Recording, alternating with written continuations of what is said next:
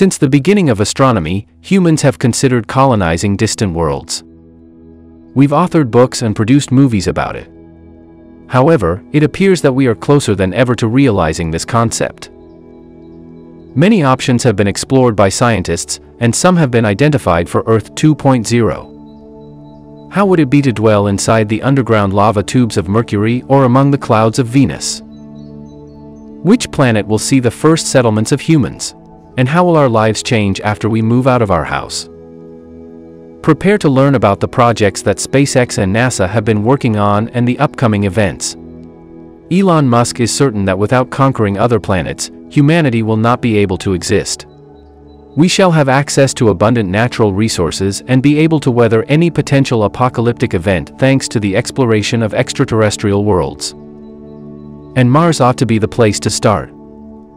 According to SpaceX's CEO, human settlers will arrive on Mars for the first time by 2029, and a few years later, the first settlements will spring up all over the planet. Even though the forthcoming mission is well underway, Mars is still a dangerous planet. Consider dust, for example. The strong winds there would cause dust to continuously collect on solar panels, rendering them inoperable. The planet's surface is covered in tiny rocks, which may be even more dangerous. NASA released photos of the Curiosity rover's tires being ripped apart by Martian soil in 2022. Actually, Mars is really unfriendly. Without spacesuits or other protective gear, a person on the surface would rapidly freeze to the consistency of an ice cube due to the extreme cold, with an average temperature of around -60 degrees Celsius, -80 degrees F. There is no defense against cosmic radiation on the planet because its atmosphere is 100 times thinner than Earth's, and its magnetic field is extremely feeble. Furthermore, the atmosphere of Mars is a toxic mixture of nitrogen, argon, and carbon dioxide, meaning there is nothing to breathe. But all of this can be resolved with the aid of contemporary technology. Not even the nearly threefold reduced gravity compared to Earth will cause much trouble, despite the fact that using specialized workout equipment for several hours a day will be required to maintain your fitness level. People are already getting ready to land on the red planet thanks to Elon Musk. However, the flight will be somewhat lengthy. Mars and Earth are separated by an average of 225 million kilometers, 140 million miles. It would take 223 years to reach that destination if you were traveling at 112 kilometers per hour, 70 miles per hour. The planets are separated by approximately 400 million kilometers, 250 million miles, at their furthest point and 62 million kilometers, 38.5 million miles, at their closest point. When the orbits of the two planets are closest, which happens about every 2 years, is the ideal moment for spaceflights to Mars from Earth. The most sophisticated Starship spacecraft would launch from Earth at this time. Every ship will be linked to a 42 Raptor engine, reusable carrier rocket. At 122 meters, 400 feet, in height, the rocket is the tallest ever constructed, even topping NASA's Saturn V moon rocket. The spacecraft will reach a speed of 8,650 kilometers per hour, 5,375 miles per hour, thanks to the booster rocket, after which it will separate and come back to Earth. After delivering humans to Mars in roughly 7 months, the ship may be sent back to Earth using its own engines after its tanks are filled with fuel produced on Mars. A facility on Mars will be constructed to create liquid oxygen and methane from water ice and atmospheric carbon dioxide, which will be used as fuel for rockets. The spaceship is designed to accommodate up to 200 passengers and 100 tons of cargo. Approximately 1,000 trips will be made by the Starship flotilla annually. At this rate, a city with millions of residents and a developed economy might emerge on the red planet by 2050, according to Musk. The plan is to erect a metropolis covered in domes for protection. Before humans come, robots will construct the homes, and settlers may use 3D printers to manufacture the remaining housing. NASA has already conducted a contest under a unique initiative known as the 3D Printed Habitat Challenge to determine the greatest Martian home. The Mars Icehouse project, a 4-story igloo that is an Eskimo yurt modified for Martian conditions, took first prize. It boasts a spiral staircase connecting its numerous units and common areas. The walls of the rooms would be bent to provide the impression of greater space. Elon Musk, however, feels that creating a settlement that is self-sufficient in resources from Earth is more crucial than the actual design of the homes on Mars.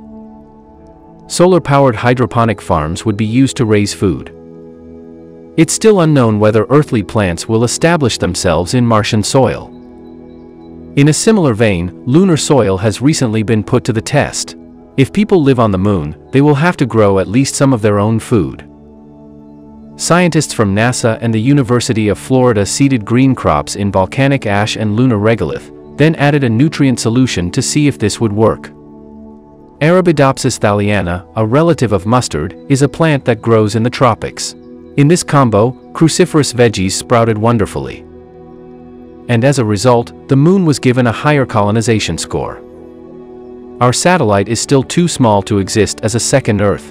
Researchers are looking into every planet in the solar system, including Mercury, that might eventually replace Earth as our home planet. It is hard to think of a new Earth as a celestial planet that revolves around the Sun so closely. With no atmosphere to block solar radiation, Mercury's surface is heated by our star to an average of 179 degrees Celsius, 354 degrees Fahrenheit, with a daily maximum temperature that can reach as high as 427 degrees Celsius, 800 degrees Fahrenheit. This was addressed in 2011 with a proposal for a remedy. Numerous Swiss cheese-like shapes that the Messenger spacecraft observed on Mercury's surface may be signs of subterranean lava tunnels. Such tubes would naturally shield colonies from the sun's rays and from extremely cold or hot conditions. However, the absence of gravity remains a problem. Human muscles lose their normal load when gravity is absent, and they quickly start to atrophy. And the damage to our bones would be greater. For example, during prolonged weightlessness, bone mass first shrinks. As a result of the bones not being under stress, calcium begins to dissolve and release into the bloodstream, raising the risk of bone fracture. If gravity were removed, blood pressure would stabilize uniformly throughout the body, as it is far lower in the human brain than it is in the feet. This may result in a stroke, blood vessel hemorrhage, and blurred vision. But if we move to Venus, we won't have to deal with these issues. The gravity of the planet is nearly equivalent to that of Earth. Venus has a thick atmosphere that might protect settlers from radioactivity. Furthermore, it is possible to extract oxygen from the planet's atmosphere, which contains a significant amount of carbon dioxide. But there's a catch: a living hell is hidden beyond Venus' heavy cloak. The temperature rises to roughly 475 degrees Celsius, 900 degrees Fahrenheit, due to the strong greenhouse effect caused by large amounts of carbon dioxide in the atmosphere. The atmospheric pressure on Venus is comparable to that of an earthly depth of 900 meters, 3,000 feet. Therefore, even the most well-protected probes would only be able to stay there for a few hours before the massive atmospheric press crushed them. Even more toxic than the most acidic rain on Earth, lethal acid rain frequently floods the planet's upper atmosphere. And everything in its path gets blown away by the wind, which travels at a speed of 360 kilometers per hour, 225 miles per hour. Therefore, why do scientists still think of settling on such a terrible planet? As it happens, Venus conceals a location similar to Earth. There's a zone at roughly 50 kilometers, 30 miles above Earth where the gravity and pressure are nearly identical. Additionally, the temperature ranges from 30 to 50 degrees Celsius, 85 to 120 degrees Fahrenheit. Thus, it could be a smart idea to construct floating dwellings behind the planet's clouds. The high-altitude Venus operational concept is already in the process of being developed by the NASA team. The original mission was for an airship that would be 34 meters, 112 feet high and 129 meters, 423 feet long, with a thin outer coating to protect it from extreme heat. One suggestion was to elevate the airship and make its entire volume habitable by using a mixture of nitrogen and oxygen. It would enable the airship to float above the clouds since it would become lighter than the Venusian atmosphere. Venus is close to the Sun, thus there would be enough solar energy available to power floating dwellings and keep the airship cool. However, there's another fantastic location for colonists at the edge of the solar system. Titan is the 10th largest object in the solar system, including the Sun, despite being Saturn's satellite. It is about the size of a small planet. Its diameter is 0.40 times larger than Earth's, 1.48 times larger than the Moon's, and 1.06 times larger than Mercury's. Compared to all other celestial bodies in the solar system, the massive satellite most closely resembles our planet. Titan contains a large number of liquid ethane and methane lakes that remarkably resemble Earth's water bodies. Methane rains continuously replenish them. The terrain is covered with solid hydrocarbon dunes that resemble Earth's sand dunes. The colonists may have a great supply of energy from these hydrocarbons. Humans would still be protected from radiation even on that far-off planet because Titan's nitrogen atmosphere and Saturn's magnetosphere are both 50% thicker than Earth's. Additionally, oxygen can be produced using the water ice that is immediately below the satellite's surface. Titan is also quite cold. On average, the temperature is -180 degrees Celsius, -292 degrees F. However, colonists don't need to wear spacesuits to protect themselves from the icy cold. Because of Titan's thick atmosphere, which absorbs cold energy, individuals may be able to move around in warm clothing and respirators. Additionally, they might use local raw resources to create plastic housing. According to scientists, we should construct dome-shaped homes on Titan that are inflated with warm nitrogen and oxygen. The ability for the first humans to soar like birds was another distinctive aspect of Titan. If there was weak gravity and a thick atmosphere, you could do stunts in the air while wearing wings on your back. But do we really require life on another star system? Space colonization is not a particularly novel concept. It was first put forth in 1975. However, a group from Stanford University recently created a proposal for a contemporary community among the planets and stars.